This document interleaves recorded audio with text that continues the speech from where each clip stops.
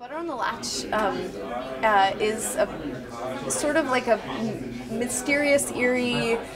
friendship breakup, I guess, that happens in the woods in Mendocino, California at a real life Balkan camp. It's really a place where like hundreds of people go in the summer to learn traditional Balkan folk songs and dance. And it's about two friends who sort of go together and then sort of, maybe because of a song, maybe because of a guy, maybe because of pride, vanity, selfishness, something gets between them and it just gets worse and worse and worse until you're sort of in a new space where the stakes are much higher.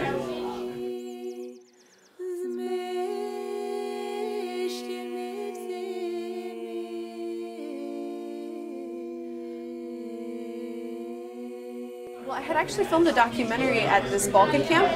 the year before, or maybe was it 2 years before? Anyway, it was, yes, I had filmed this documentary at Balkan camp and been like just fallen in love with the magic of the place and how kind of like strange and energetic, and you would be walking through the woods and there's no electricity and you'd hear like,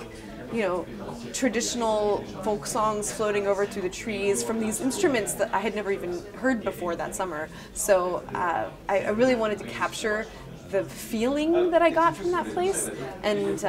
also kind of like be in touch with like what is the way that humans and nature meet in a time, in a modern time when like we're not so accustomed to being around nature, and it has definitely an ominous energy.